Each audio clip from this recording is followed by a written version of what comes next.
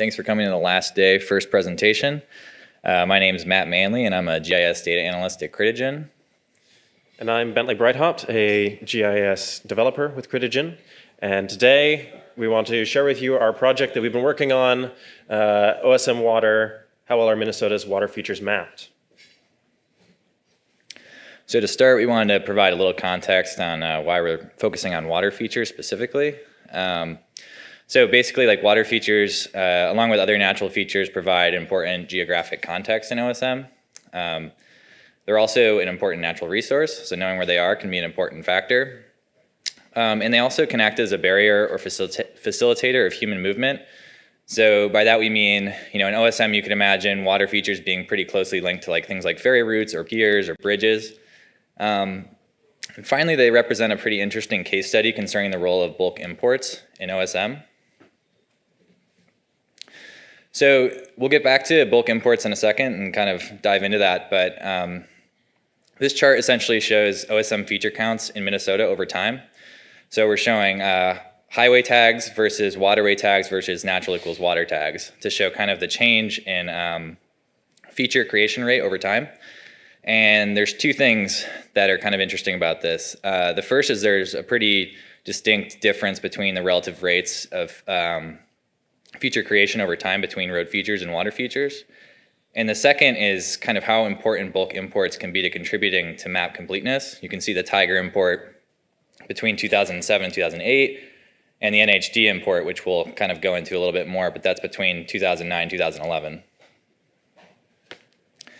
So to kind of get into bulk imports a little bit, the OSM Wiki defines bulk imports to be the process of uploading external data to OSM. And this acts as a supplement to user-created data. It usually involves a complex merging process, and some pretty popular examples in the US include the Tiger data and big maps. You can see how that data makes its way into OSM. So in kind of doing our research, we realized that bulk imports have been a pretty controversial topic in OSM for a long time. This is largely due to the nature of bulk imports. They kind of go against the core model of OSM, which is that individual users manually add verifiable data to the map. There are, however, some pros to using bulk imports. Due to the amount of data that you can import, obviously it can increase map completeness. There's also can be a validation feedback loop between the external source and the OSM community. And what that means is that if users in OSM make edits to that external data that's been uploaded, there can be a feedback loop, and that external source could potentially get those edits and make some improvements to their own data. There are, however, some cons that people have pointed out. Some people think that this might discourage users from making additional edits. If they go to a map and see that it's primarily looks finished, they may not have the incentive to keep adding to it. It can also be a pretty complicated process. It takes a lot of community input. And if the data source is not super accurate and it gets kind of uploaded carelessly, you could introduce a lot of errors. However, despite all this back and forth, there's been a lot of bulk imports to OSM, and one of them is the NHD dataset, which is the National Hydrography Dataset managed by the USGS National Geospatial Program. And essentially what that represents is the water drainage network of the United States. And it was bulk uploaded to OSM in multiple steps in the United States, in most of the United States. Definitely involved a complex import process to correctly map all these NHD data feature types to the corresponding OSM tags, and names were brought in when available as well. So our research questions are essentially, we started broadly with what is the state of water data in OSM, and that's a pretty broad question, so we narrowed it down a little bit to specifically what role does NHD play in the representation of water features. And then since we're in Minnesota, we decided to kind of use a case study in Minnesota and look at how it has bulk imported NHD data changed since import. We broke our study into 4 pieces that we'll be presenting here. Starting off with just how did we define water for this project, followed by where did we get our data from and what did we do to prepare that, then looking at how we identified changes in the NHD data set and classifications of those changes and visualizations to show you. To start off with, what are we calling water here? We wanted to do something very OSM based, so we literally started with the OSM base map. We just looked at it and was like, what's blue on here? We found out that is based on Carto style sheets that map tags associated with features to the styling that you then see on the map. We went with the water style sheet and selected a number of tags from there to create what we call our inland water definition. This is the definition that we used here. We used 4 OSM tags: waterway, natural, land use, and wetland, and a variety of values from each of those. We thought that inland water was a good fit for our study, in that NHD being a drainage water set very much fit with that, and then being in Minnesota, not a lot of oceans or seas or anything of that sort, but many, many beautiful lakes and rivers. And we thought that this was also a fairly self-explanatory definition, in that it is just anything that is traversing over or surrounded by land. Generally, it is fresh water, with some little exceptions like tide flats. After we had our definition of water, we needed to get NHD data out of the OSM data set. We did this by creating what we're calling time slices. These are snapshots in the historical OSM data set at specific points in time. We went with 3 different time slices: one for 2009, before there were really any water bulk imports; one for 2011, after most of the NHD data had been bulk imported for the first time; and then in a 2019 data set to just use as our current data. We generated these time slices by starting with a full OSM history file in PBF format. We processed all of this data with something called Osmium tool. It's an open source just OSM file manipulation program that works great with history files as opposed to just normal OSM data files. We started by doing a soft clip to Minnesota, meaning just anything that intersects or overlaps with the area of Minnesota. We then extracted those 3 time slices that I was talking about: 2009, 2011, 2019. And then finally, we filtered each of those time slices so that they only included items that had tags from our water definition, and as well as a few other things just to keep their full geometry, a few extra nodes, that sort of thing. At this stage, we had 3 PBF files, one for each time slice, each with all of the water data for Minnesota at that time. So we can look at how our time slices compare. So this graph shows our 3 different years: 2009, 2011, and 2019, showing all features versus NHD features for inland water. You can see that pretty much throughout, NHD represents a huge portion of the data once it's uploaded in 2011, 2019. So there's very little change between 2011 and 2019, which is kind of what we were looking for. We wanted to capture the bulk import between 2009, 2011, and then analyze what's happening between those last 2 time steps. There's also about 300,000 features that were added, mostly sourced from NHD. This second chart is pretty similar, except it breaks things down a little by geometry type, which we kind of took into account in this analysis. This chart's using a logarithmic scale, so just keep that in mind. You really wouldn't be able to see much on 2009 if we didn't do that. But again, it's obvious that there's a huge jump in features between 2009 and 2011. This kind of illustrates the different proportions of tags per time slice. So 2009, you can barely see, but you can see natural equals water is pretty much like the only tag that's showing up there. But then we have a big jump in the proportions and relative sizes in 2011.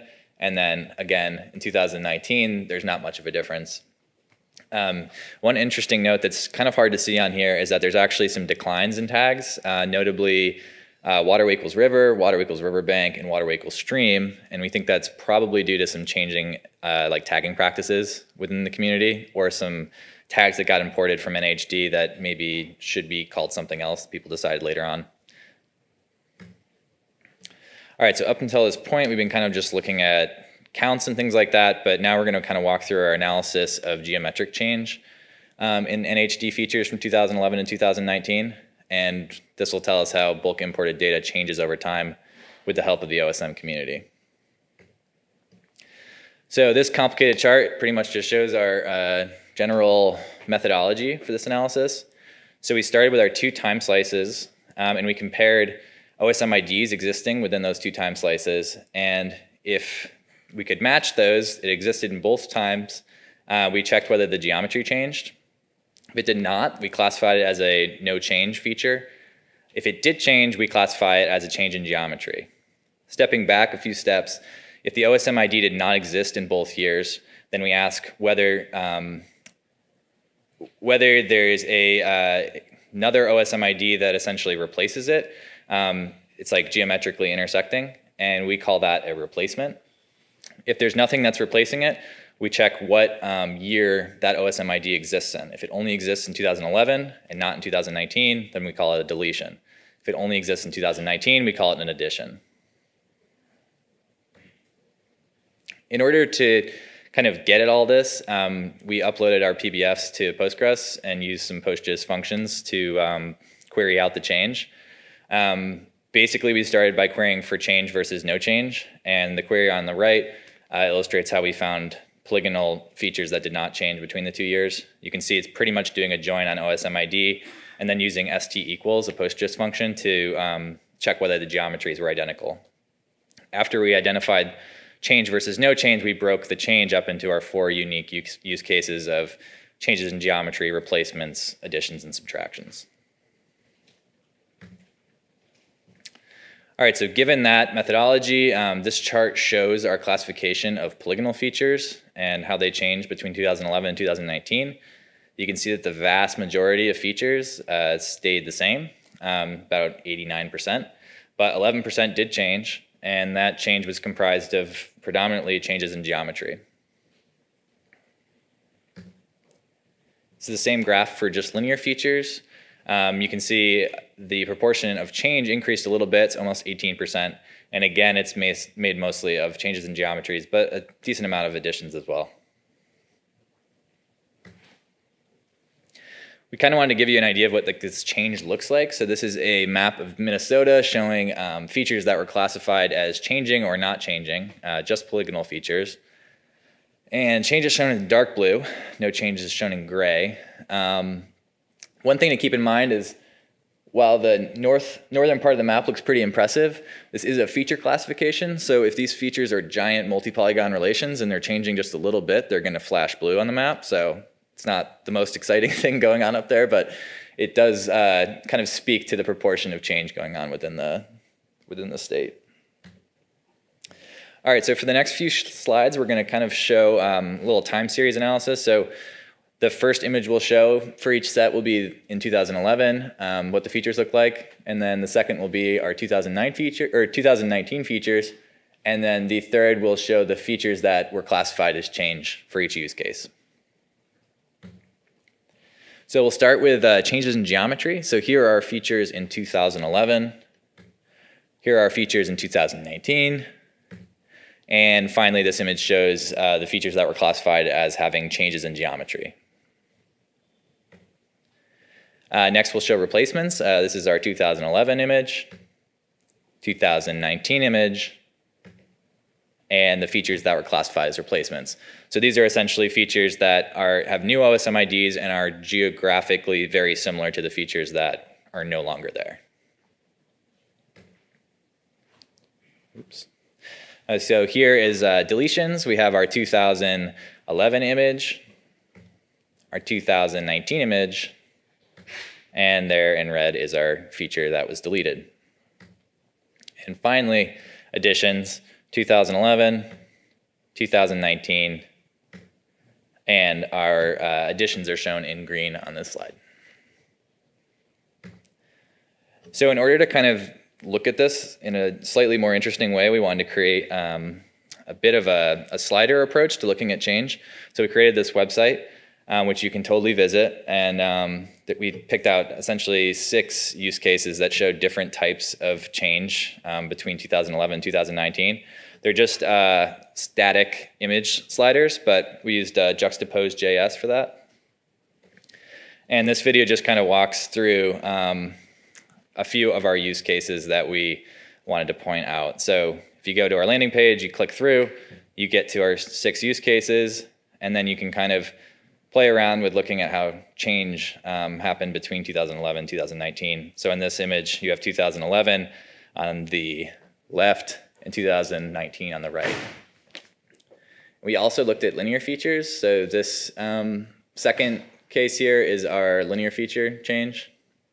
And you can see how the linear features were realigned with imagery between 2011 and 2019.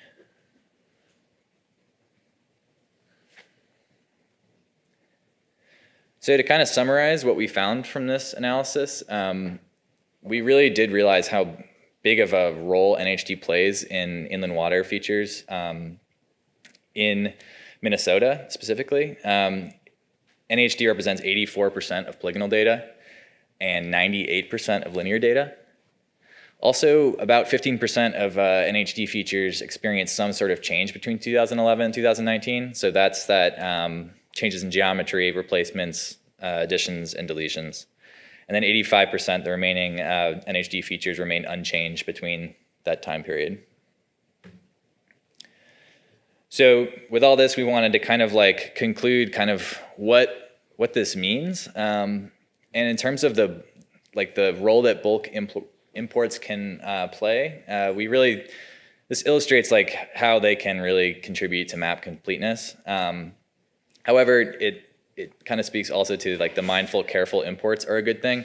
If NHD data was much less accurate, you could imagine there being a lot more edits that are needed by the community to really bring that up to the OSM standard. But combining these rich data sets like NHD with an active OSM community creates an excellent opportunity to enhance data quality.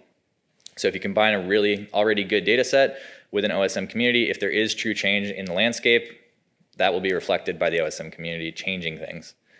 Also, tracking features over time can be complicated due to the nature of the way things get imported and then replaced in some cases or deleted or added. You can't just like track one OSM ID over time and expect to just capture everything. So our future research, we kind of wanted to dig more into this kind of bulk import question. Can they affect editing rates? And to do that, we'd have to look at some areas that did not see like an NHD import, but also have kind of a rich data set of water. We'd also like to compare updated NHD data with OSM. There has been like this NHD plus update that would definitely have some additions to the data set that probably have not been integrated with OSM. So if we can kind of compare the updated NHD data with current OSM data, that would kind of be an interesting question to look at. Also, we really didn't look at tags in this analysis. So a feature could have its tags changed, it could have its geometry changed, or it could have both. So there kind of increases the complexity a little bit there. And then finally, building an interactive viewer instead of using these static images would be a great way to kind of explore the data more thoroughly. So we'd like to just acknowledge our team. Without their help, we wouldn't be here. And at this time, if you've got any questions, we'll leave you with some ways to stay connected with us, and feel free to reach out. Thanks.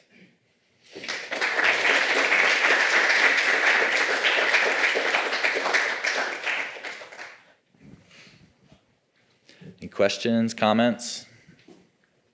Jokes? So you mentioned, how looking at your bubble graph of the changes that you think there might have been tag updates, but your querying wasn't looking at it. I'm not super familiar with kind of the hierarchy of natural water tags, but do you think, I guess another question might be, in the attribute mapping of the source NHD data, was everything just natural water, or were there other subclasses? I know you showed ditch and some other things, but I guess I'm wondering if part of the cleanup of that import would be to try to improve the classification, or NHD had about as detailed a classification of those features as you could get. So I think NHD is like hyper detailed, if anything. It's got like, I don't know how many, but it would seem like almost 100 different feature types. And all of those things like get mapped to some set of more than just natural equals water. So it is complicated. I think it also changed over time. There's like a version 1, version 2, version 3 of like all the tag mapping that happened. And I'm not sure, it's very difficult to tell like what tag mapping was used for like what features, if that makes sense. Like it's sometimes not clear that like when NHD was imported, like what part of the import was that, what year was it that it actually got imported, if it changed in any way. Your timestamp's going to be different, so it's like impossible to tell. So there might not be full documentation on how the attribute mapping occurred? It was a little complicated. The wiki's Okay. kind of like... Well, so then my follow-up question is, you said it's hyper-detailed.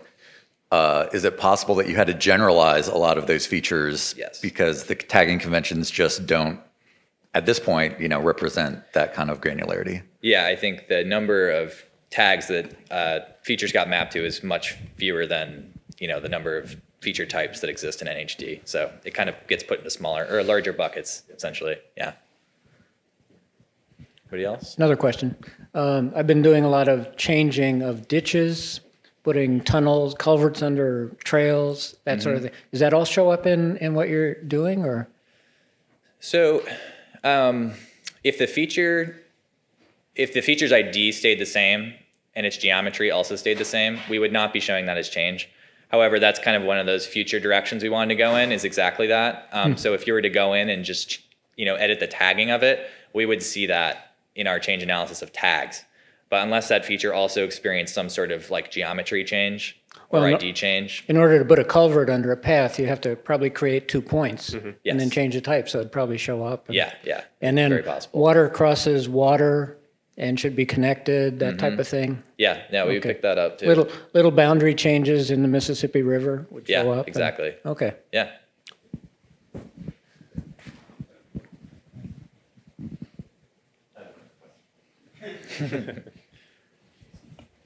So thinking about the example that was just raised, if maybe a node was added, sorry, not added, moved. Yeah. Like I don't think, that doesn't trigger a version update in the way, I don't think, that contains that node.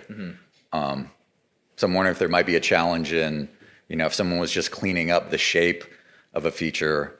But again, you were using some PostGIS stuff, so that might not be applicable. Yeah. But in the API data model, I'm wondering how you Right. might detect that. Yeah, I think. You want to speak to that? We didn't, because we weren't using change sets as such. Instead, we were taking full time slices of the data, so exactly as the data was at those points of time. And then, as you said, using PostGIS, it would have been picked up any geometry change that existed, whether it's on the node or the way itself. Yeah. Anybody else?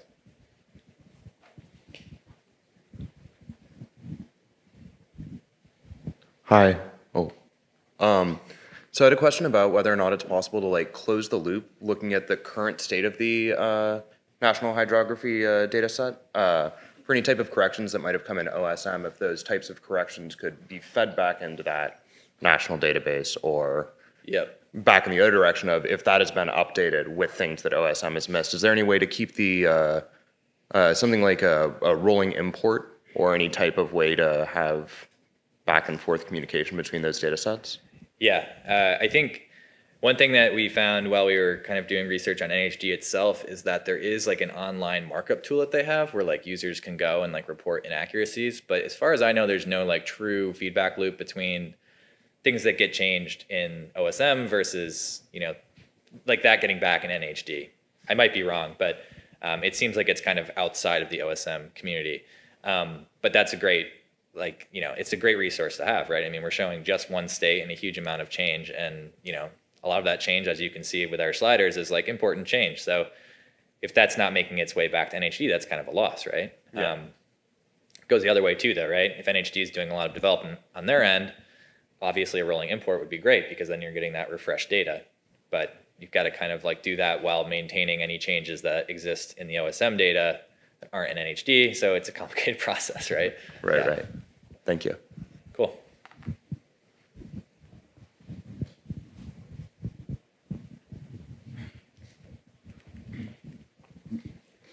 Just wondering about the determination of replacements.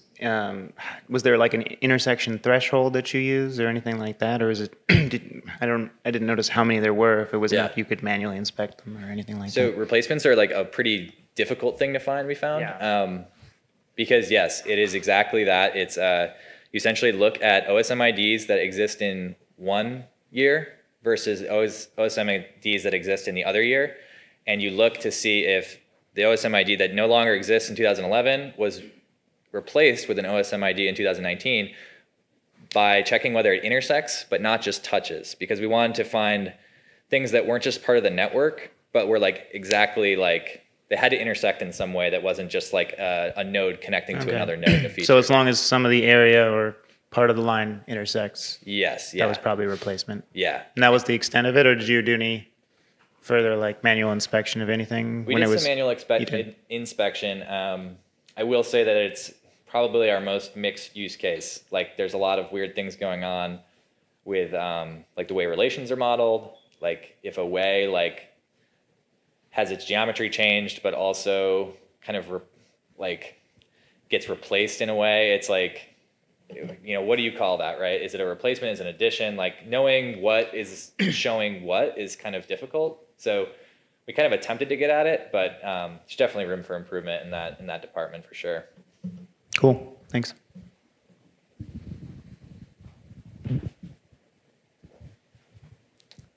Okay. Nobody has any other questions? Thanks for listening.